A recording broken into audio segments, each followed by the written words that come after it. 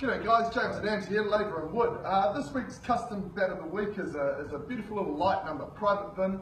A player who's really about the placement of the ball, very elegant stroke player. You know, he's a slight build, so nothing too heavy. Also playing on low slow wickets, so you know you've got that slightly lower swell position and a bit of a hybrid classic special profile. James, tell us a little bit about the player you made us for, and all the specs. Yeah, so here we've got something a little bit different in the sense that what we're getting is a lot of players that want the lighter bat but don't want all the wood higher up. You tend to find in lighter bats the wood's a lot higher up, so they want the wood low down, so they've still got the lower sweet spot.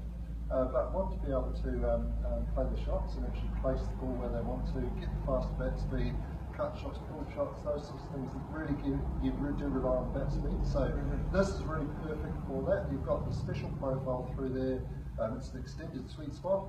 And then again the oval handle that just flows through, and with this with the extended sweet spot spine through the back here, that really does make it pick up well. So even though it's got a lower sweet spot, it still picks up nicely for a 2-7 bat. And yeah, it really works. So a lot of players these days, obviously, you know, there's big talk about having an edge size. This bat with the narrow edges, does it affect the width of the sweet spot at all, or what's your take on it? The reality is it's so marginal that the effect in your game is not really necessarily a big one.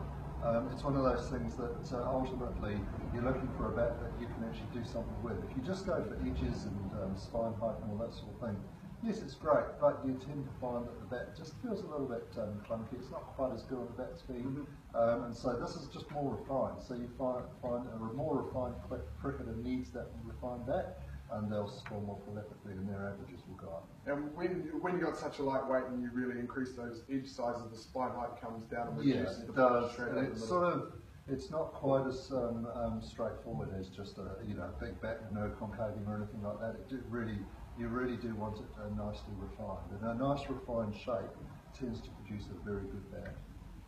Fantastic. That's it.